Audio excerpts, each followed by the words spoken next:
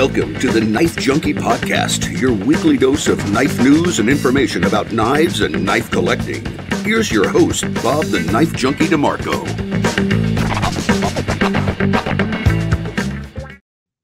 Welcome to the Knife Junkie podcast, the place for knife lovers to learn about knives and knife collecting and hear from the makers, manufacturers, and reviewers that make the knife world go round. I'm Bob DeMarco. Coming up, a promising new lineup from Schrade, a cool new way to open my Yojimbo 2, and we take a look at dedicated fighting knives. But first, as always, got to get to my first show off of the week, and that is what I'm carrying on my person today. This is my pocket check. And when I'm done, I want you to type in what your pocket check is. What are you carrying? And no embarrassment, just tell me all of the knives you're carrying. I know there's probably more than one. And if not, let me hear about it. All right. So what am I carrying today? I'm carrying one that it was probably the first expensive knife I got after my Recon 1 days, when $60 to $75 on a Recon 1 was a good bit of change. Now, I'm not saying it isn't now. I'm just saying my Overton window has moved radically. Okay, so I'm carrying the knife that I swear to God I designed first, but Ulrich Hennecke got it to market first, and that is the Ulize from Spyderco. This is a really cool knife. That's a 4 and nearly a 1/4 inch blade. Actually, no, this is 4.125 inches, so 4 1/8, and sort of unofficially a part of the police model series. Now, the Spyderco police model with the 4 1/8 inch blade was really the first Spyderco that I ever saw. It was a dude at a bike shop in Philadelphia in I don't know, 1991 or something. And I was starstruck. I was like, oh my God, how do I get one of these knives into my life? He's like, it's $125, dude. And I'm like, whoa. But same length, same overall long, slender profile. Well, very different profile, but same sort of package. And it ends up that Ulrich Hennecke, a German knife designer and maker, is a former police officer over there. I don't know if he's former, but a law enforcement guy over there in Germany. So it kind of makes sense that his design, which has sort of the same dimensions as the police, would sort of loosely fit in the police lineup. To me, it's an incredibly beautiful knife. It reminds me of the Filipino blades with that angle of the blade to the handle, and also the recurve and its overall sinuousness. Great for slashing because of the recurve and the angle it presents, almost a pistol grip, almost. And but that center line is right in, or that point is right in the center line. You don't have to torque your wrist so much to get the point to go exactly where you want it to go. So really cool design. This is from Seki City, Japan. You can see all the hallmarks of that really nice construction. The only thing is this particular one was kind of a lemon.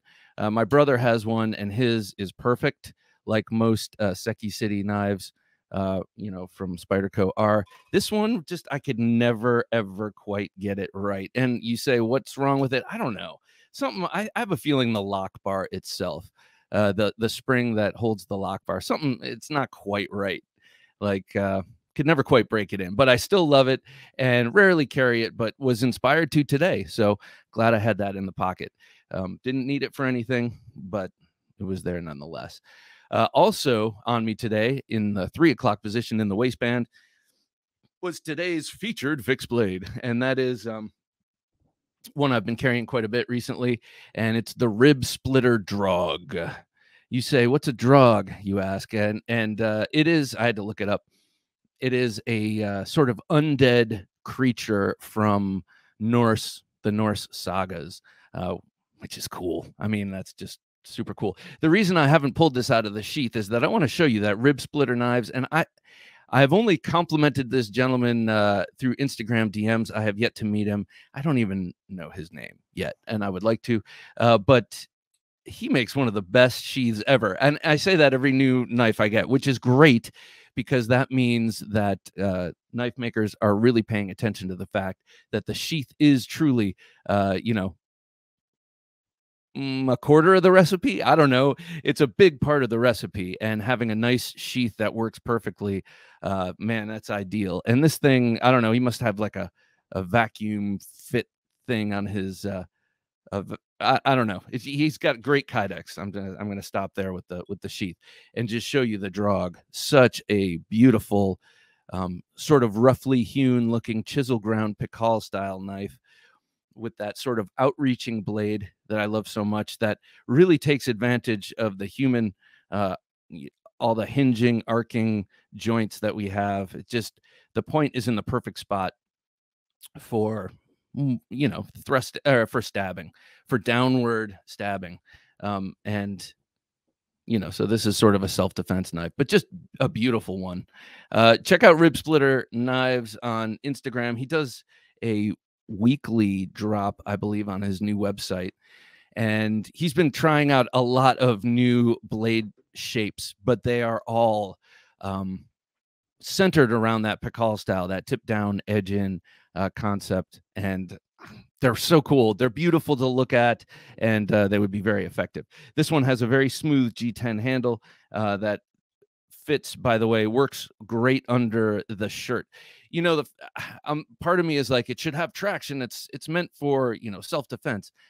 But the other thing is if it's got too much traction and it's under the shirt and it catches on the shirt, I'm not going to wear it as much. I'm not going to carry it as much because it's going to, and how often does it get used time, compared to how often would it get worn, which is never used and carried frequently.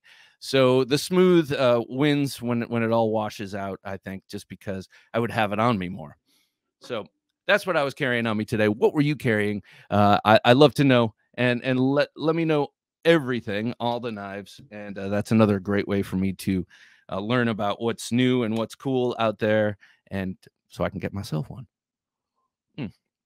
Okay, so before we move on, I want to show something I was working on this past weekend.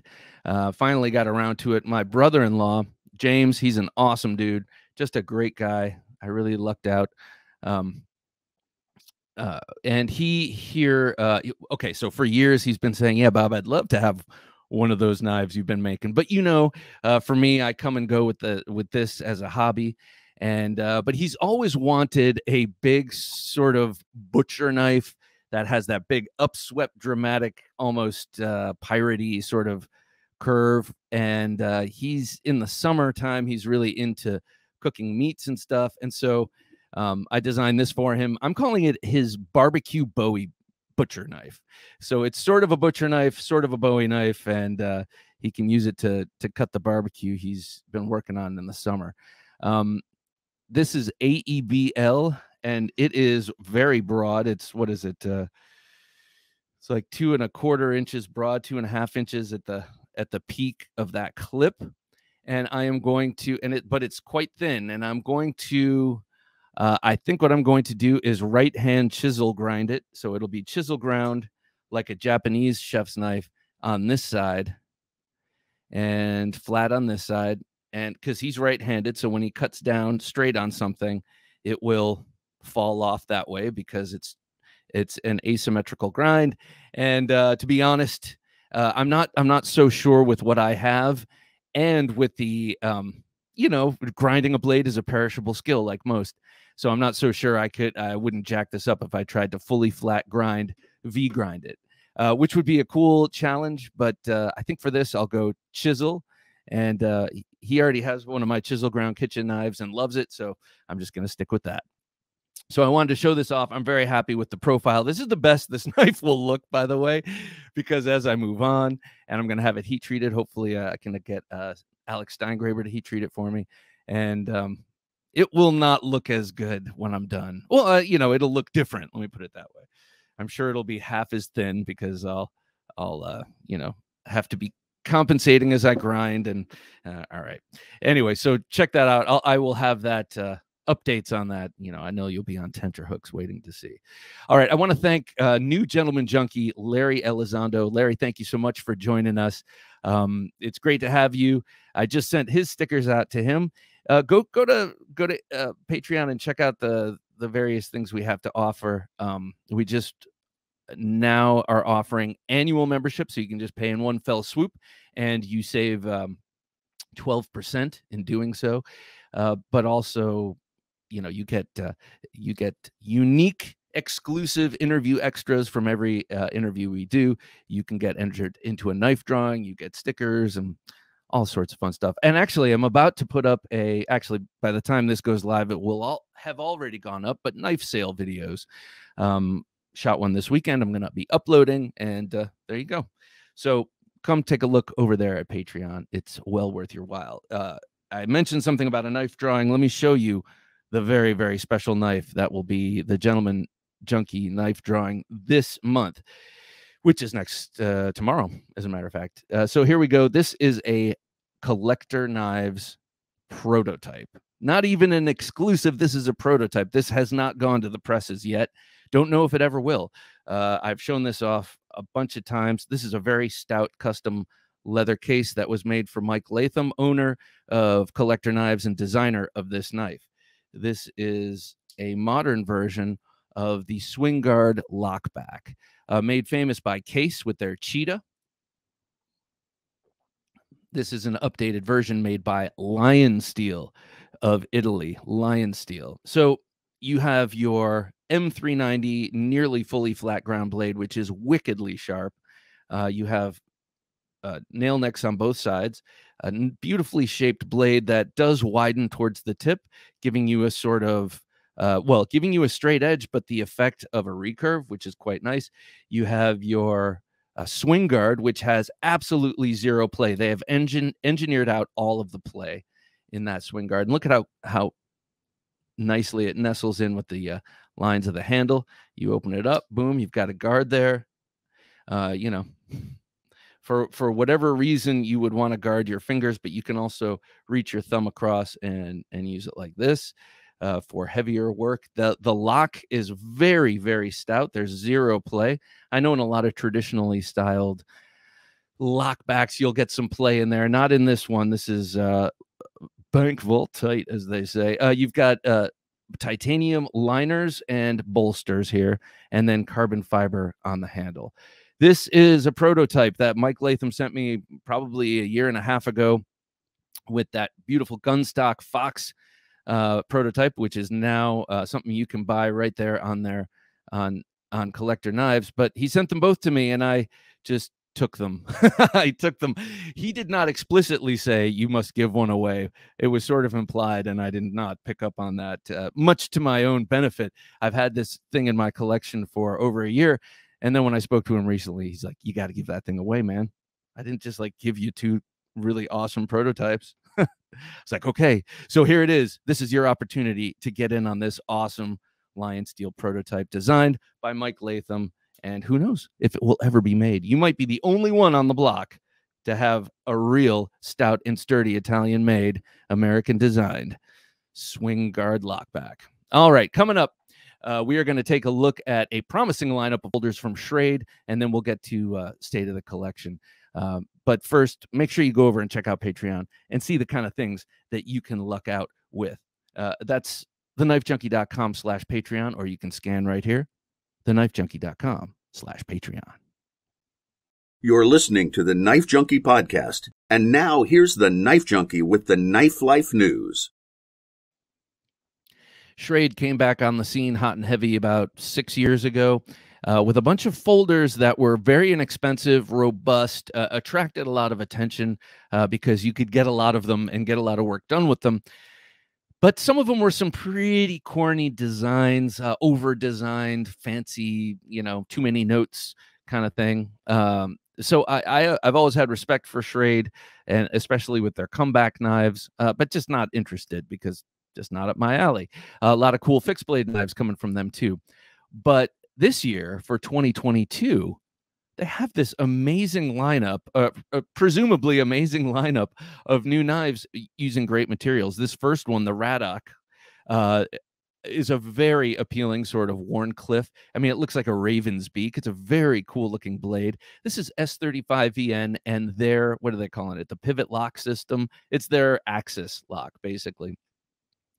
This is leaps and bounds better and miles away from the designs that they came back with. Now, like a lot of people have learned, like damn designs, sometimes it's difficult to just spring onto the scene with high-end materials. Maybe you have to earn the public trust again, with lower-end materials, show that, prove that you can do all that you say that you can do in lesser materials and less expensive knives, and then graduate into something like this. I love the look of this knife. I want to check this out. Scrolling down is probably the most appealing one to me in this lineup. Oh, by the way, that Radek is 3.75 inches. How beautiful is that?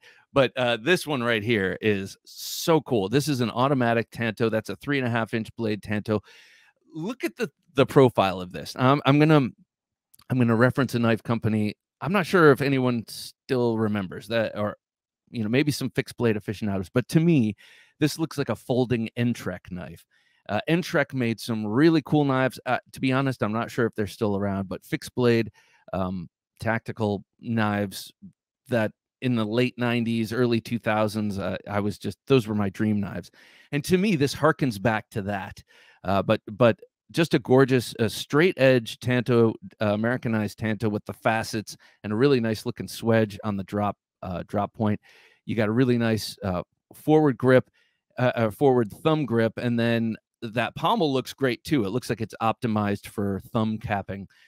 This to me looks like a super cool, great knife. I just hope that they did it right, that it's built well. They're using the right materials. Scrolling down, there are a couple of other really interesting things we got here. This knife to me is not so appealing, but it's got a very nice looking Tanto blade, and they're really going all out with the look of this knife with the bolster and the Axis style lock, the pivot lock system or whatever they're calling it. I'm sorry. But it's an Axis lock, and that black and white G10. Let's scroll down, if you will, Jim.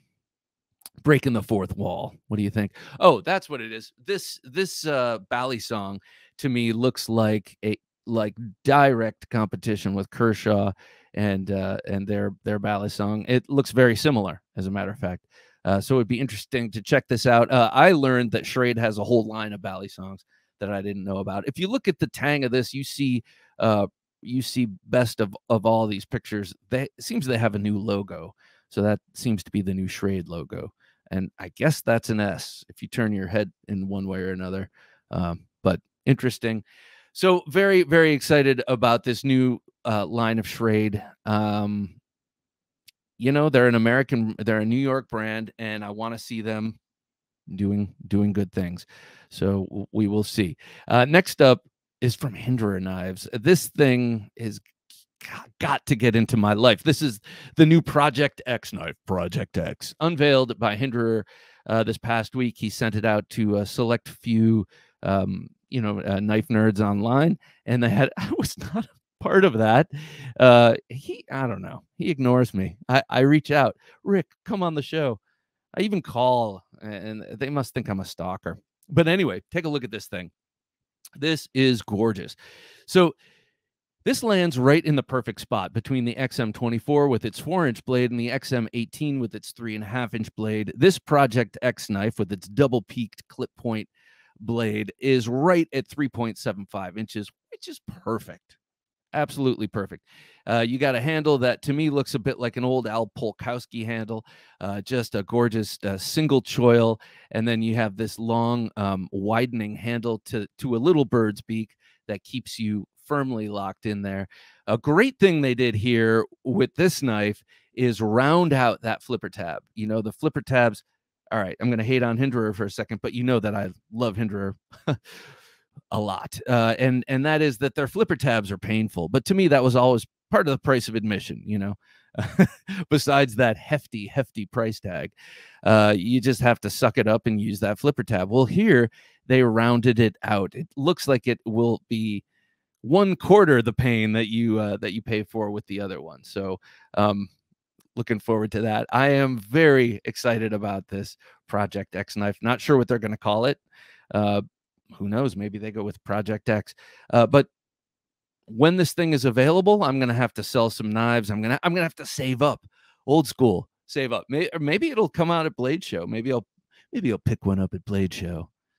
you know, I just started thinking about that. That's not that far away, and I have not adequately saved money. So I'm going to have to start doing that in the knife slush fund. So we got some exciting new knives from Schrade coming our way. We got this amazing Project X from Rick Hinderer Knives. If you're familiar, you know that if you like the design, it will be excellent. Hopefully, that's what happens with the Schrade knives too. Okay, still to come, state of the collection. We're going to take a look at a really cool new device I got aftermarket, and then we'll take a look at some fixed blade fighters.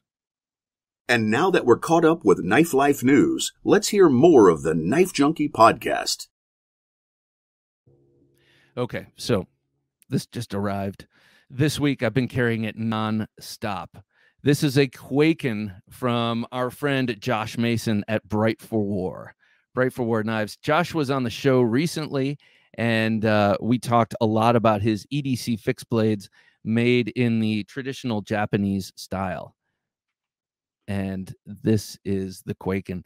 And I've been carrying this around my neck. Surprise, surprise. I didn't think I would. I thought it was a little, you know, the footprint seems like it might be a little large for around the neck at 6 inches, but it's very light and carries really nicely. Okay, so I have already used this knife a bit. I laugh, but really I'm crying inside. You can see right towards the tip, I scuffed it already.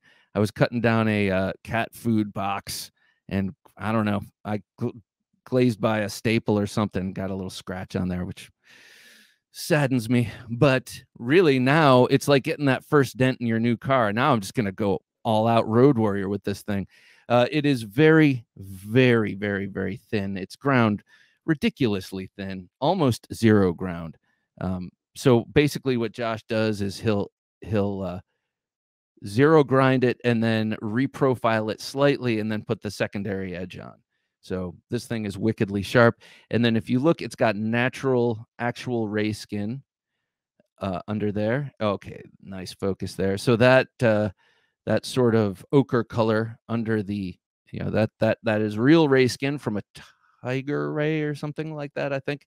And then this nicely hardened and epoxied Sukamaki wrap and a Turkish knot to stop your hand from sliding up on that blade.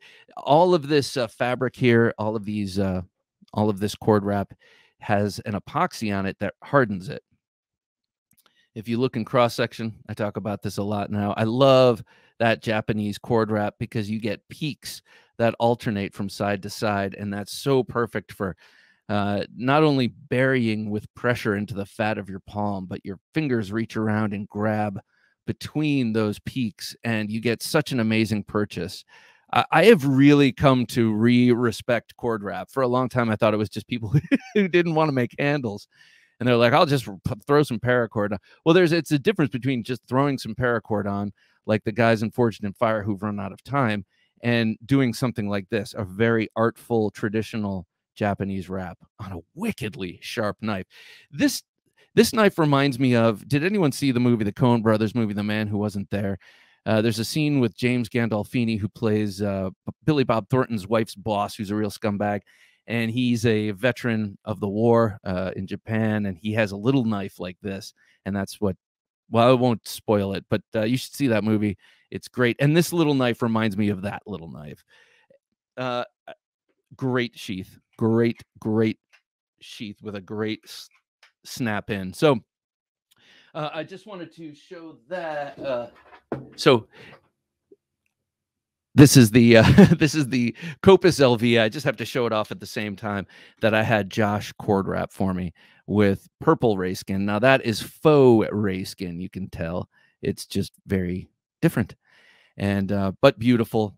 Thank you, Josh, for cord wrapping that. And this knife he made is awesome. Go check out Bright for War on Instagram. Bright for War is a quote from a cool poem. I can't remember what it was, though. What poem? Go check out the podcast. He talks all about it there. All right, next up is a great new way to open my Yojimbo 2. You all know what I'm talking about, I'm sure, at this point. Let me show it off. Here it is. Right under the knife cam. You will see this thing here is a pocket wave. an aftermarket pocket wave for the Yojimbo 2, made by a company called 5x5 Combat Solutions. And what a really awesome device this is. Okay, as you can see, or if you can't see, it is a little milled out piece of aluminum that is shaped like a hook that locks into the top part of the blade just north of the opening hole on the Yojimbo 2. And this is specifically for the Yojimbo 2. Of course, I tried it on my Yojimbo. It didn't fit. It's a totally different profile up there. But this little piece of aluminum screws right onto the blade and gives you the ability to auto deploy this as you pull it out of your pocket, much like an Emerson Wave. And it looks cool too, which is a good, always a good benefit. But when I saw this, I was curious. First of all, this Yojimbo 2 is a dedicated self-defense knife. Of course, it makes an excellent utility knife if you're careful with that tip. It's very thinly hollow ground. But this is intended as a self-defense knife. So why not have an auto deploy out of the pocket feature, much like the Emerson Wave on it? I was curious though as to whether it would jack up the ergonomics. A big part of the ergonomics of this Yojimbo 2 is the big swale on the back of the blade, where I like to press, or where you're supposed to press your thumb into. Really gives you a solid purchase, even with no jimping. Well, this kind of gives you the same thing. It just backs you up a little bit, and it feels really good. To those Yojimbo 2 lovers out there who might be concerned about if this will negatively affect the ergonomics, I say it doesn't. It actually creates a larger wedge to resist forward motion of the hand onto the blade and the thrust. And I don't know. I think that's a welcome bit of ergonomics on a knife with that, and if you're carrying it for that intention. And if not, it's just cool to have. The thing about this, with all waved knives, all auto pocket deploying knives, including all the cold steels with the big thumb plates, including all Emersons, including all Spydercos with the Emerson and this and the Snaggletooth MFs, when you draw them out and you don't want to auto deploy it, put your finger over the blade. Just do this when you pull it out. That way it won't accidentally snag. This one is so snaggy. You have to make sure that you don't snag with this. So just be sure to cover it, keep the blade closed, cover it with your finger as you pull it out of your pocket if you don't want it to automatically open, because if you don't want it to automatically open, that can be an unpleasant surprise. I mean, look at that blade. Okay, so that is the 5x5 Combat Solutions pickpocket. It is called a pickpocket, and actually they have their own term for it. It is the Pickpocket Enhanced Access Module. I'm going to put this into the camera. The Pickpocket Enhanced Access Module by 5x5 Combat Solutions. Check it out. I saw them. Someone had it tagged on their page on Instagram. Don't remember who. Just followed the link. Got the thing in like 2 days. It was a great customer service situation. So check them out. They're definitely an awesome company to deal with. Today, I want to talk all about fixed blade fighters. These are dedicated fighting knives, fixed blade fighting knives. You say, Bob, don't you talk about this all the time? Well, maybe, but I know that I haven't done this dedicated fighter conversation. I've done combat classics that include some knives like this. I've done double-edged fixed blades. I've done EDC fixed blades. But this right here is the grouping of my favorite fixed blade fighters, ranging from small to quite large. So let's get started with the small. Now, the small knives happen to be optimized for a reverse grip, and the larger you get, the less likely you're going to be able to control a knife in that fashion. So the smaller ones are definitely more optimized for reverse grip. First one we've seen already. I was just showing this off. This is the Elvia by Copus Designs, and it is a collaboration with Ed Calderon, who made this style of knife famous. You can check out his blog, the Ed's Manifesto, and it's very interesting. He was law enforcement on the Mexican side of the drug enforcement game. Not that it's a game. And carried around a fruit knife that his mom used to carry quite frequently. And so he sort of has taken advantage of that design and the usefulness, and has a bunch of people have made their versions of the Elvia. This one, 154 cm steel, and this GRN handle. Excuse me, I had it wrapped by Josh Mason, Bright for War, and love that purple faux ray skin. So that's right there. The sheath is excellent. I'll show the sheath briefly for each one of these, because it is a large part of the combination here. This, and when you see this little scoop on a knife sheath, that's for dropping in the pocket. And when you pull it out, you hook the sheath on the inside of your pocket and draw the knife, so you can walk around without it being visible, basically. I like that feature. Next up is the JB Knife and Tool Ditch Pick. And you see this one quite a bit. I carry this a lot. It's nice and light and thin. It's got a great handle. This one has the discrete carry concepts clip, my absolute favorite way to carry a fixed blade. I carry it in the waistband about 3 o'clock, sometimes 4. And I like to use these clips in particular, the super springy discrete carry concepts clip. Let's look at the knife. The knife is, again, optimized for that tip down, edge in, Pakal style grip. This one, though, is sharpened on the outside also, as you can see. Why not, right? Double your effectiveness.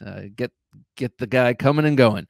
This is a very, very thin steel that over there at JB Knife and Tool, they test quite a bit. They wanted to make sure that this thin steel could handle, could handle a task if one came to it. So they take this very thin, very springy steel. It's a 1/16 of an inch thick, and they do stuff like pound it into 2x4s and stuff to make sure that it's not just thin and light, but it's super capable. So this is, I have to say, this it's about steak knife thin, like cheap steak knife thin. And I got to say, it's probably the thinnest blade I have. Really like it. And that handle is very grippy G10. And sometimes that's a problem, because sometimes that can snag onto your shirt if you're trying to wear it under your waistband, and then it can start to snag and get uncomfortable, but also show everyone that you've got a knife under there. In this case, the way the handle is shaped, you don't run into that, which is great. Same thing can be said about this next one. This is a Dirk Pinkerton, handmade Dirk Pinkerton knife. I got it at Blade Show 2021. What a great moment it was to see this across a crowded room and to not be intercepted on my way to it. First of all, in the sheath, another great sheath. This one does not accommodate the discrete carry concepts clips, at least none of the ones I have. So I have an Ulti clip on there. This is the one I got at the show to carry this same knife, so I leave it on there. Not a huge fan of the Ulti clips. They're okay, but the sheath is excellent. This is Nitro V double ground. Look at, if you cannot see this, let me just say, the edge bevels are so clean and so perfect, and then they're PVD coated, and it's just glass smooth. Dirk Pinkerton is respected among other knife makers as being an exquisite, with a grinder, and being able to really make really handmade, perfectly symmetrical blades.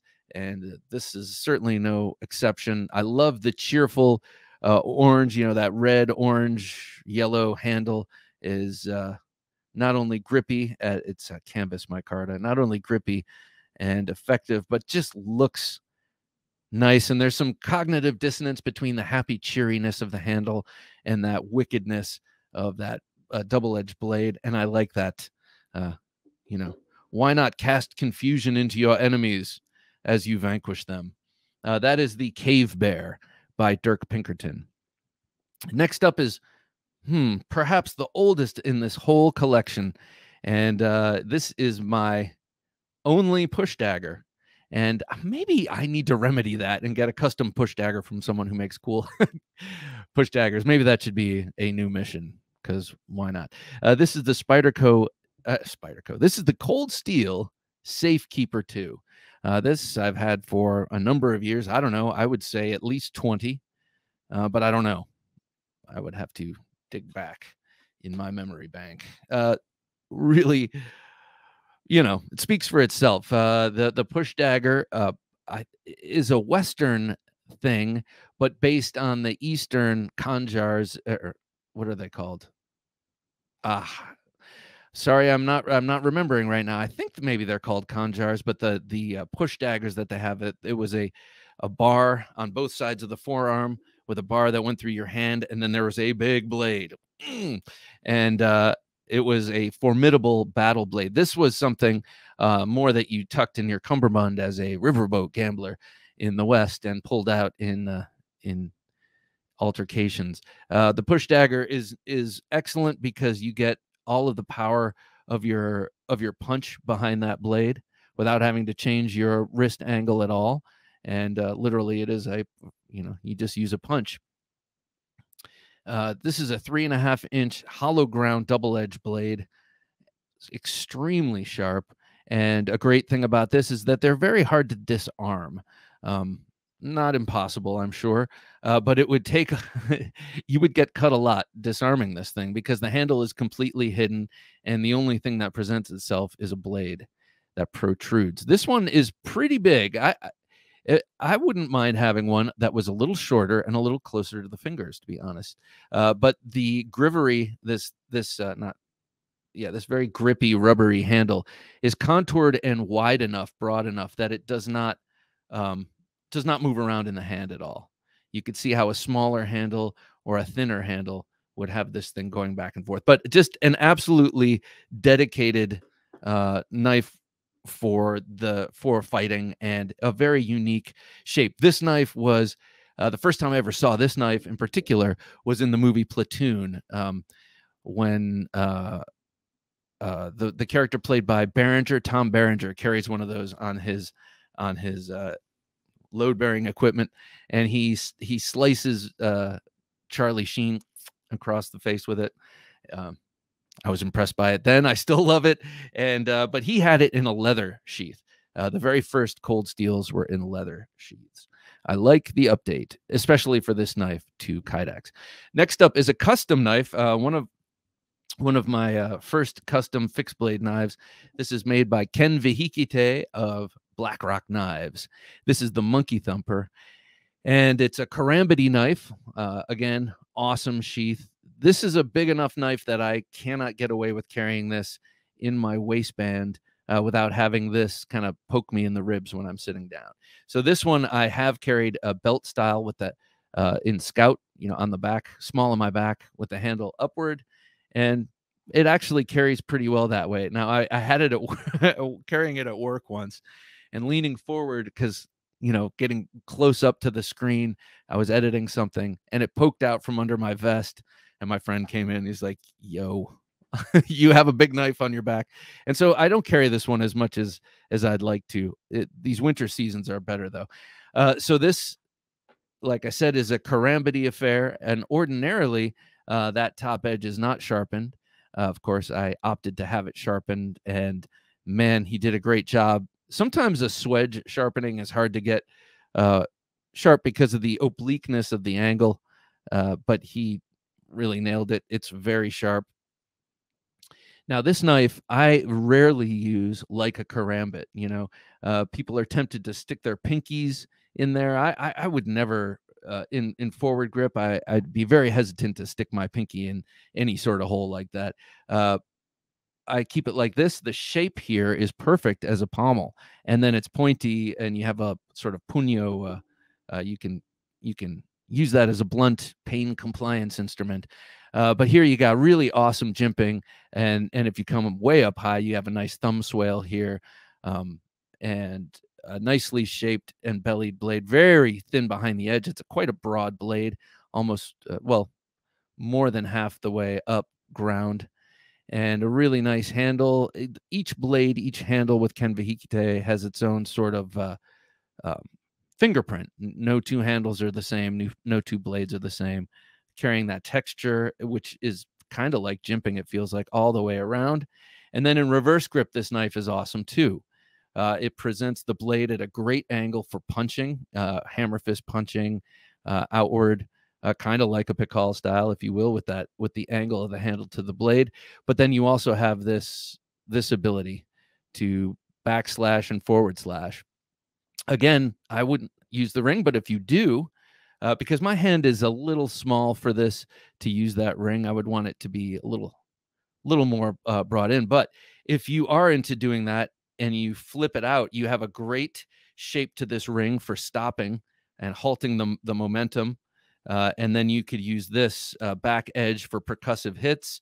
And then, of course, you flip it around and then use it as a knife that way.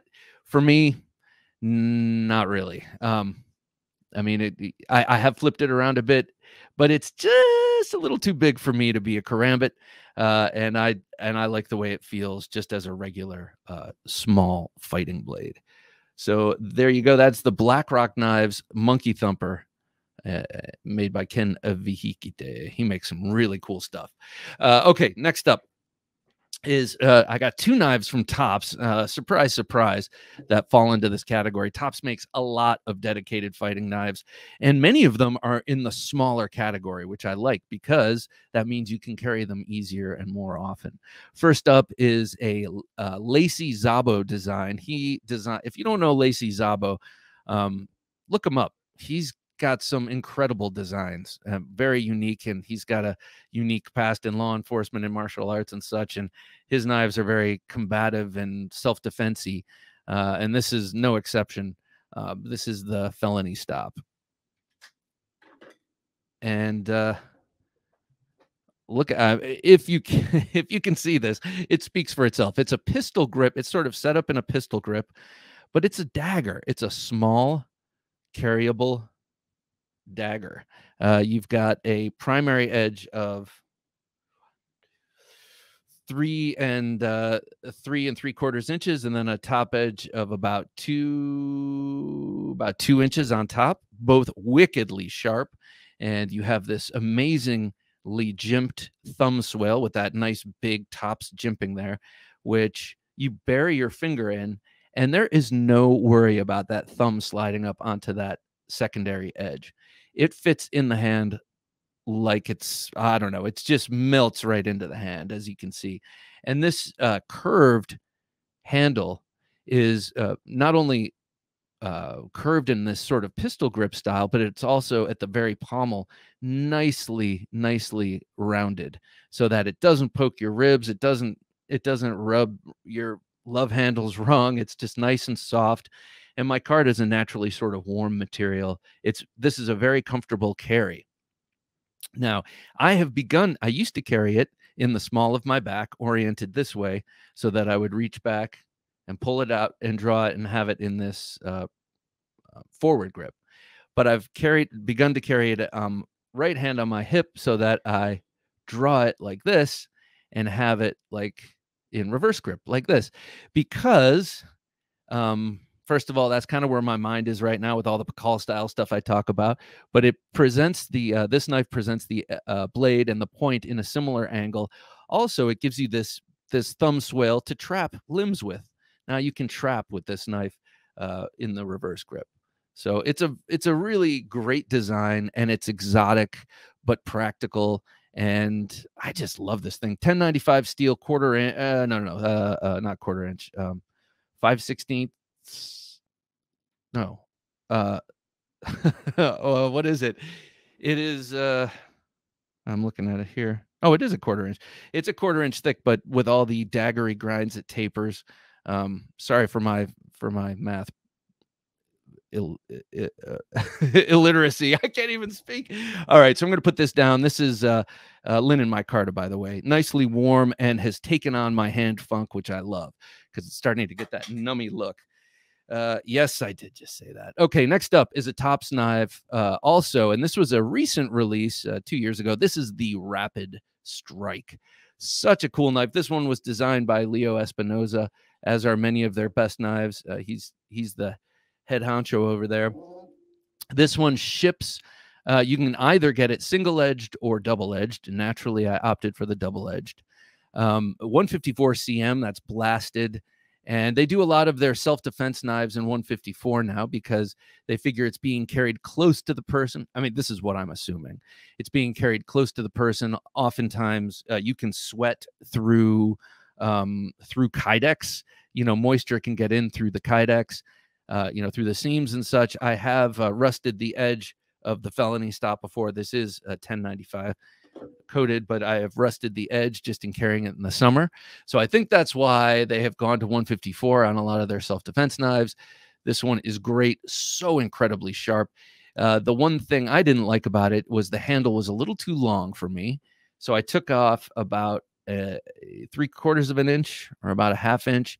It tapered off into a pyramidal glass breaker, which is a fine idea, but just out of place on this knife. I think maybe you could use it to strike someone with, but I would prefer a shorter handle rounded off instead of pointy so that I could carry it and not have it poke my ribs when I sit down. So I ground it down, rounded it off. At first, I thought I took too much off, and then I started carrying it like this, and it feels great.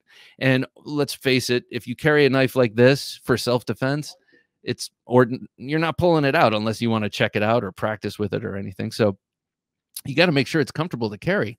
And so this is now, and it also fits in my hand perfectly. And of course, you've got that awesome double edge bayonet grind. Love this knife. That is the Rapid Strike by Tops Knives. Next up is, I love this thing. I carry this thing all of the time. This is my Kramer Custom Knives Voodoo, made by Eric Kramer, just a luminary of the custom knife fixed blade world, and he's got some incredible custom made folders out in the wild. I know Dirk has one that I would love to get my hands on, and I know he's begun to make some again. He was forced into making folders again because he promised a friend if his friend accomplished something that he would make one, and the friend did. So he's like, damn it, now I got to make these knives again, because they're complicated and difficult, but they're beautiful. This one here is the Voodoo. His Persian everyday carry Persian upswept blade. I think of it as a clip point, but yeah, it's a Persian. I had him sharpen the clip of this, and he did a very good job. Like I said before, it's hard to get an oblique angle like a short swedge like that nice and sharp, and he did it. Of course, that swedge is not as sharp as this really thinly hollow ground edge, which is extremely sharp, slicey, and slashy. This top edge is more of a gougy, terry kind of sharp. Very, very thin all together. Very thin package. Thin micarta there, nicely jimped here and here so that it nestles into your palm and you really feel it in there. I personally would not have minded if he jimped this, but it's certainly not a deal breaker. My thumb isn't long enough to really get on there. Interesting, when I was talking to Eric on the show, he was talking about how he was designing. He was in the Coast Guard and had a lot of friends in the Navy, and he was designing knives for people who use them in a combat situation. And at first, he was making these giant sort of Rambo knives, really robust looking large fixed blade knives, and his friends were coming back to him like, these are really cool, but I can't carry this on. I got to carry tons of stuff, and a 2-pound knife isn't effective.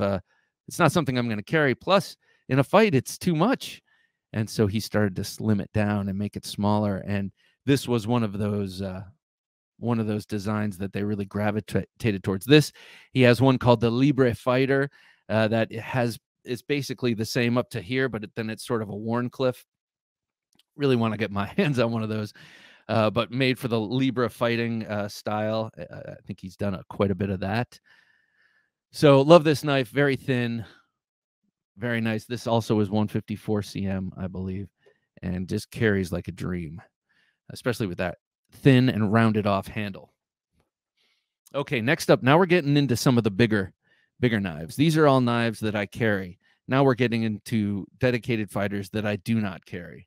This one I did a little bit when I first got it, but it's just a little too heavy and a little too large. This is my attention to detail mercantile medium fighter. It's wearing leather by my brother, a beautiful sheath my brother made for me. This is so that I could slide it into my belt. That didn't actually quite work out so well. So he's going to build me a leather frog so I could wear it scout style. But here it is. Now, this to me is like if you were an underground, like a very classy underground competitive knife fighter, you know, like in the movie High Art or you know, something like that. Or like 13 Zametti, except with knives instead of guns. This would be your knife. Or if you were some sort of a classy assassin, this would be your knife. This is S35VN with brass liners, brass hardware, and tortoiseshell. Absolutely beautiful. Made to my specifications in those terms. I just love the tortoiseshell. And then this coated blade is just gorgeous. It is very thinly hollow ground on both bevels and sharpened here. I picked it up from his shop. He lives close to me here in Virginia. 1, 2, 3, 4, 5.5 inches long that blade is. I picked it up in his shop. I said, "Can you make it double edged?" He says, "Are you sure?" I said, "Yes." And then he asked me again, "Are you sure? Are you sure?" I said, "Yes." And he said, "Okay, let's do it." And he made it double edged for me. You know, since I don't carry this around and I am not a high-class competitive knife fighter on the circuit, so I don't have to worry about this getting taken away from me. I just kind of keep it at home. Beautiful, beautiful fighting knife. I love this thing. Beautifully balanced. I really like Douglas's work. All right, so that is the medium A2D medium fighter. Next up, from our good friends in North Kakalaki, this is the Spartan Harsey dagger, designed by the great and powerful Bill Harsey and made by the amazing Spartan Blades. Before I move on to the knife, let me just show you. This is a Chattanooga Leatherworks sheath. It is incredible. I love every Chattanooga Leatherworks sheath I've ever laid my hands on. This is owned by the RMJ family of brands. So RMJ, and then all the Tomahawk stuff, you know, American Tomahawk and Chattanooga Leatherworks. Beautiful sheaths. But let's talk about this knife. Just a classic dagger design by Bill Harsey himself. This one is oh man, I'm so bad at measuring. This is 6 inches long. That blade is 6 inches, double edge, hollow ground. It's a stage fright thing, guys. I can measure ordinarily, but then when I'm counting in front of you, I get all nervous. I don't know why. S35VN, you've got the Harsey logo. That's the tree. Let's see if we can get in on that. You can see the Spartan helmet and the crossed arrows. That's the Spartan Blades logo. And then next to it is a tree that is Bill Harsey's logo. Bill Harsey grew up in the Great Northwest in a logging family. He is a hardy dude. And yeah, so that tree is his symbol. Look at this handle. Now, I think this handle takes the dagger handle to the ultimate expression because it's got such a severe Coke bottle, and it gets its widest right here where it breaks into the double finger choils. So it gives you a lot of positive backward grip. If you hold it like this sort of traditional dagger style, almost like a drumstick, if you will, and even if you won't, it's great and it's perfectly jimped. So the shape of these finger swales and then how it meets the most bulbous part of the center really locks your hand in, and then you turn it on its side and look at it this way, and it really flares out in the palm swell and then gets thin on the backward taper before it gets large again. I mean, this thing he must have labored over this handle. It looks so obvious, but there are some subtleties here that you really feel. And then that blade, hollow ground, which optimizes the slashing capability on a dagger. Daggers are not meant for slashing as much as they are for thrusting, and so are oftentimes very stout so as not to break on a thrust, but in doing so, it's oblique and thick behind the edge, and you get less slash. But something like this, something like that push dagger I showed you, where it's hollow ground, you get a lot more mileage in a slash. So this is the beautiful Spartan Harzy dagger. That's a full tang blade. The blade protrudes right down at the bottom in a sort of triangular noggin knocker there, but it's encased completely in G10, which is pretty cool. All right, so putting that down, what a handsome group of fighting knives. Okay, next up, one of the, well, I would say probably the most classic here. The next two are the most classics in my collection, and these are Randall made knives. A lot of people think, oh, Randall's, they're old-fashioned and they're no good, and those people are wrong. This is an incredible sheath. First of all, you got your stamp there. This is the number 7. 7 refers to the length of the blade. This model is the number 16 Special Fighter. A number 16 looks like the regular number 16 looks like this in handle only. The blade is a long, well, not long, but the blade is a spear point with a saw on the back, meant for diving. Kind of a funny thing to go diving with a brass hilted knife with micarta handles, but I guess it's old school. On this Special Fighter, they took the number 1 blade, which is this Bowie style blade, clip point blade that is sharpened. The swedge is sharpened, fully sharpened up to here, up to the break of the clip. And then you have a hollow ground. Oh, wait, no, this is flat ground. I'm sorry. Flat ground edge, and you have a classic fighter here. This handle really locks you in with those finger grooves, and they work for my hands. I've also, there's a guy at work who I love to show my knives to. He's got big hands, and this fits well in his hand. You know, I think that dedicated finger notches like this can be tricky, because if you don't have the right spacing, the right size of finger groove, it could be just a painful mess to try and get your fingers to cooperate. But this one, they hit the magic mean, and it works. It works great. I love this knife, this Special Fighter. I sort of lucked out in getting it. This is one of those knives that I've always wanted, or I've always wanted a number 1, but I've always wanted a number 14 attack, and that has a similar handle to this. So I got a number 1 blade with a 16 handle. The 16 handle looks like the 14 handle, so I made out. Yeah, that's how I justify it. Okay, next up is a true classic, and this is a Randall that I would have ordered exactly like this. So this was actually the luck out, because if you order a knife from Randall, you got to wait 5 years to get it. This one, they just had at Knife Center, and it's exactly what I would have gotten for a number 2. This is the number 2 Fighting Stiletto by Randall Made Knives. I'm going to move this.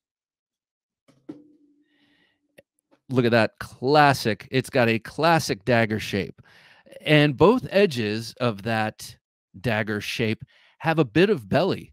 So the edges, the sharp edges are parallel, nearly parallel most of the way down.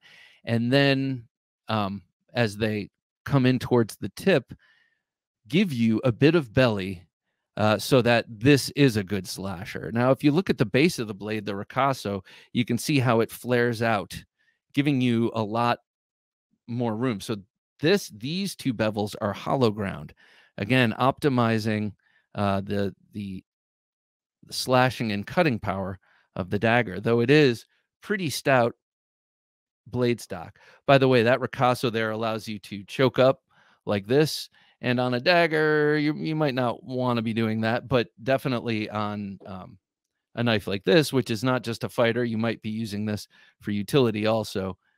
Coming up on that ricasso is a valuable thing. Also, there's something called the Randall fighting method, where they turn it around. I wouldn't with this because of those finger grooves, but they turn it around like this and use the sharpened swedge percussively, and then use the primary edge as a backslashing thing. I think it's something that was taught during World War II, if I'm not mistaken. That's what I remember CM talking about in one of his videos back in the day.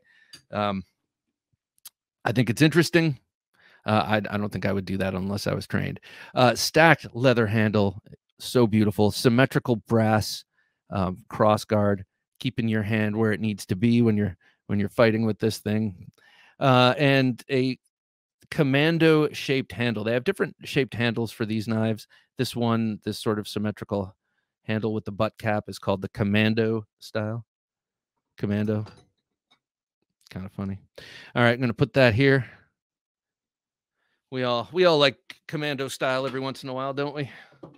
All right, next up is my most prized of all of these. This is my Hogtooth Knives sub-hilt fighter, made custom for me by Matt Chase of Hogtooth Knives for my birthday last August. A gorgeous Damascus blade made of 1095 and 15 and 20. And he did a whole bunch of cool things to get this crazy pattern. And that long, slender clip point blade is razor sharp on both edges all the way up to the ricasso.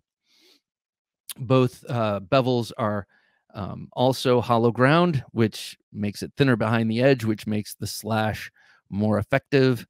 And then this, designed and sort of imagined up by Bob Lovelace, the knife legend, this sub hilt here that you use to extract the blade after a thrust if it gets tangled up in some sort of engagement, but also you can use it if you're doing that sort of daggery sort of manipulation in your hand. You have another access point there to grab onto. This one, of course, has stag and that wrought iron from the Longfellow Bridge in Boston. And yeah, I said Boston. It just sort of came out like I'm a Bostonian. I'm not. Spent the summer of 1991 there. That qualifies me, right? Just a wicked fighting knife. I often jokingly say if I were ever called out to a duel to restore the family honor, this would be the knife I would bring, assuming it's a knife duel, of course. Okay, two more. This one's been with me a long time, since, for at least 15 years. This is my Cold Steel Laredo Bowie. First of all, if you get one these days, you're not going to get this 100% cherry leather sheath with the awesome belt retention stud. You can't find anything like that stud. My brother was looking for one sheath he was making me. But anyway, it's welted sheath, as you can see. Very nice leather. Just awesome. Love that sheath. But here is the blade. This is not a camp Bowie. This is not a chore chopper. This is a dedicated fighting Bowie. You can tell by the length. It's a 10-inch blade, and you can tell by the slenderness of it. It is long and slender with a balance just forward of the guard. Actually, it's a little further than forward of the guard, actually, but feels very, very lively in the hand. This is 5/16 of an inch thick. It's very, very thick. Sorry, 3/16 of an inch thick. It's very, very thick. And no, 5. Oh my God, I'm such a reject. It's very thick, thicker than a 1/4 inch. Someone help me. Dad, help me. Here, this is almost a 0 ground swedge, so you can really do some damage on a back cut, on a flicking back motion, which is part and parcel of the way Bowies are used for fighting. That was the development of that clip up there. This is 01 tool steel, I believe. I put a nice force patina on it using white vinegar, I believe. And the Cocobolo, a faux Cocobolo handle, some sort of composite wood here, came to me cracked years ago. And I was such a junkie. I was like, I don't want to send it back. That means I won't have it for a while. So I always kept it. I was like, oh, that's part of its character. Yeah, that's it.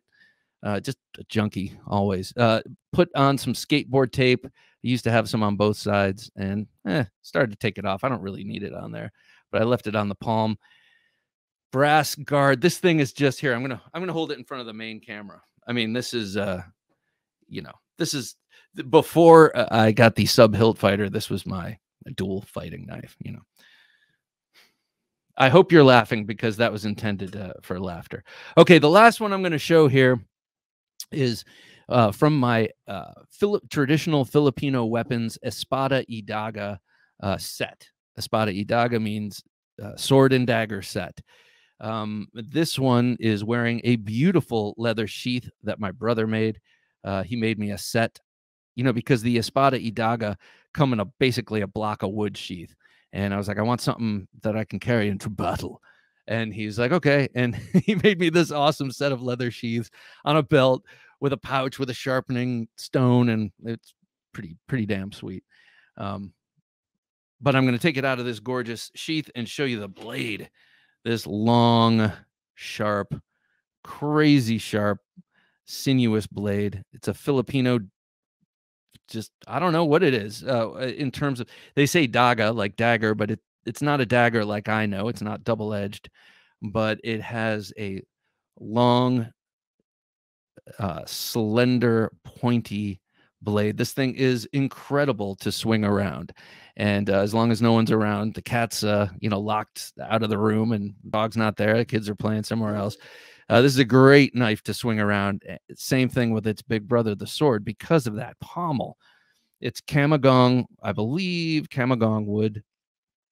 And the shape is just perfect. It's perfect. This swale down here nestles into your palm, so you get some angle down on that blade. Your pinky locks into this little hook here, and you get this little bit of extra weight on the end with that extra wood. I love the pommels and hilts of Filipino weapons. They look beautiful, but they're there for a purpose. Like that shape is so perfect for swinging this and getting extra angle on the blade. But it's a little bit long and it gives you extra purchase too, for control.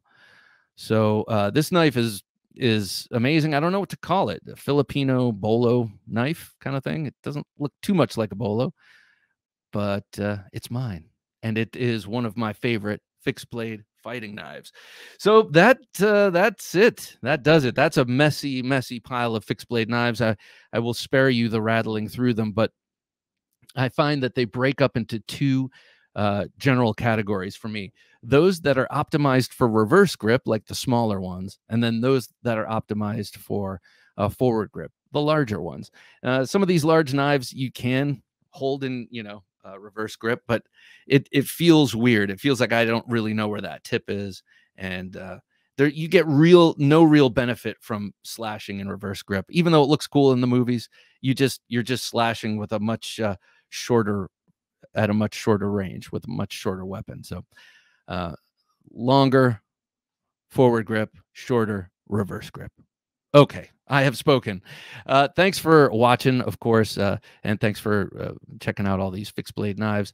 I really love fixed blade knives, and even if folders are your jam, you should have at least one or two fixed blades in your panoply.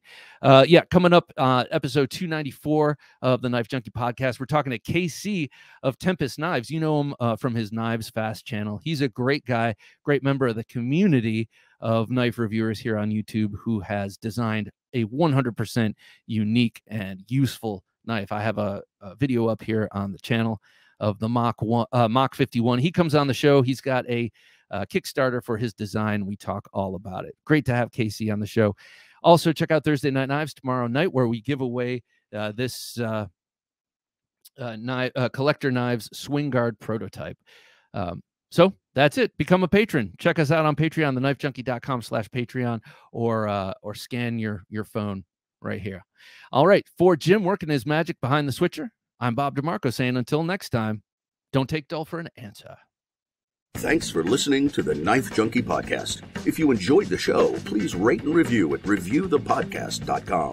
For show notes for today's episode, additional resources, and to listen to past episodes, visit our website, TheKnifeJunkie.com. You can also watch our latest videos on YouTube at TheKnifeJunkie.com/YouTube.